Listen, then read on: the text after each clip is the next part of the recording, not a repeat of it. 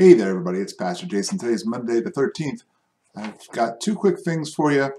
If you are interested in writing an email of encouragement to the fire victims in Australia, again, you can send your email to graceevangelical@att.net. I'll put a link down there right there for you. graceevangelical@att.net.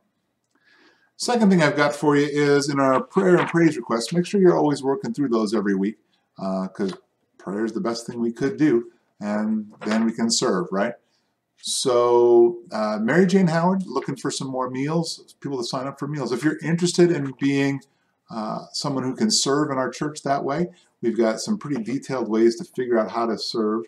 There you go. Why am I doing it like this? I'll put a link in the description, and then I'll put a link here in the video.